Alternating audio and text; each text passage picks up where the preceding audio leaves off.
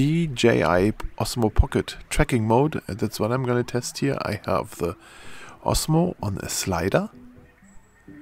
I have the app open, and now we are testing out the tracking mode, and we are trying to track this little moving carousel here. I'm going to set the camera in the direction of my object, and then I'm going to drag a rectangle around it in the app. There it's tracking. I'm recording already, and now I start my slider.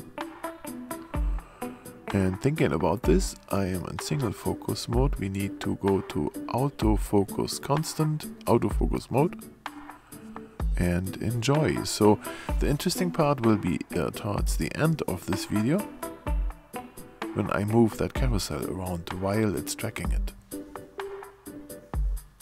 Have fun!